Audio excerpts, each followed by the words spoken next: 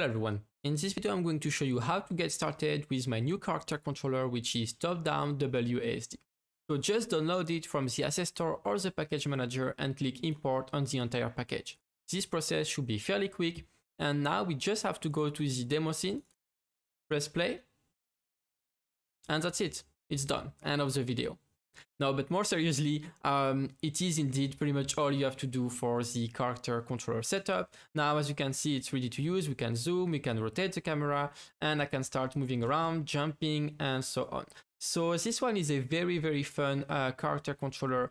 Probably one of my favorite type of character controller because it is inspired by the game Battle Right, which in my opinion has one of the best movement and combat mechanics for any PvP games I played.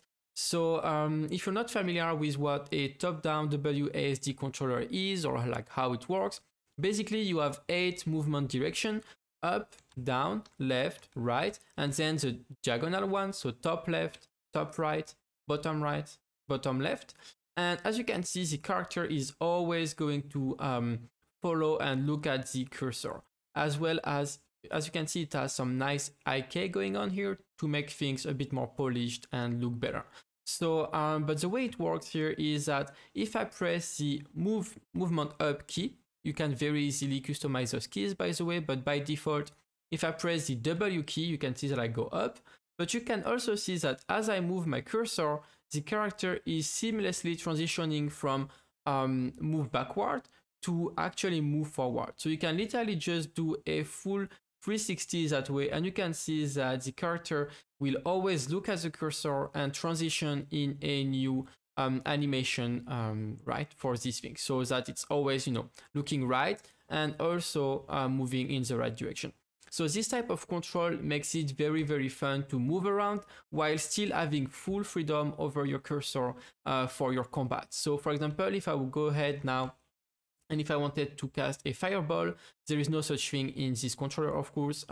You can have it in your own game, or if you use the RPG Builder version of this controller, it's gonna be very easy to do.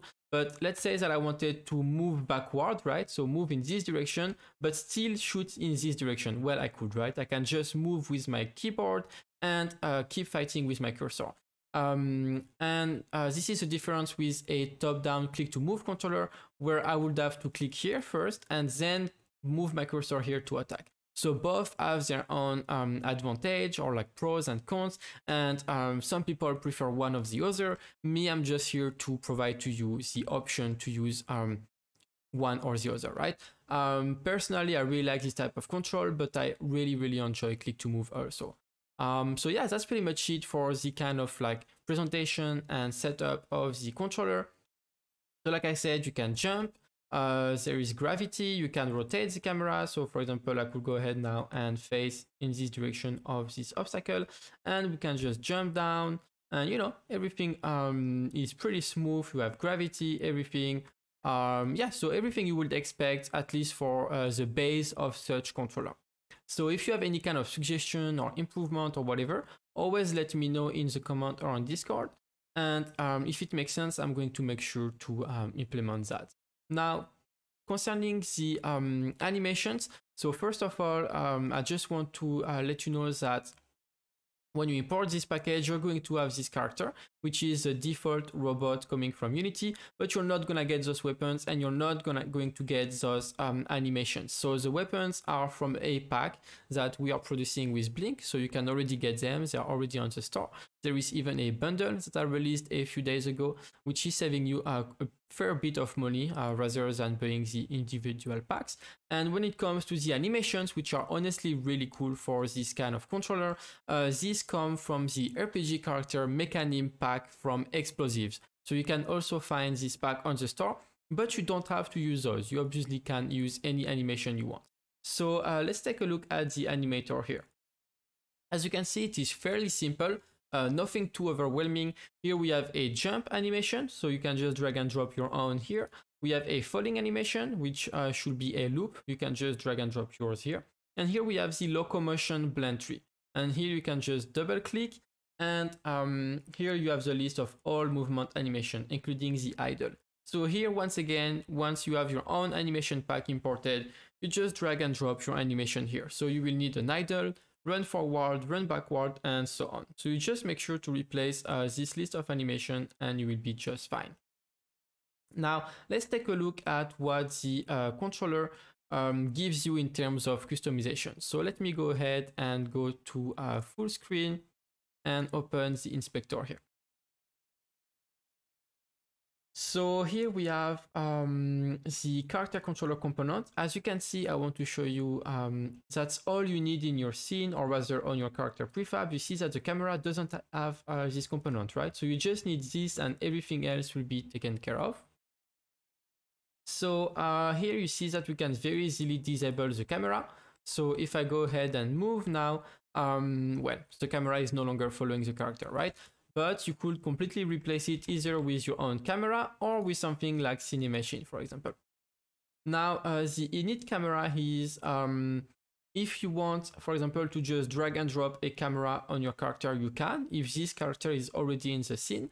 But if you want to spawn your character, then you can use Init Camera, and it's just going to find a camera with this name for the game object. You can choose the starting position, the starting rotation of the camera. These two settings are for the zoom. So if I set it to 0 and 50, as you can see now, I can go really low when I'm zooming and really far, but I'm going to set it back to what it was. And as you can see now, you know, it's more enjoyable in my opinion, but all of these settings are of course up to you.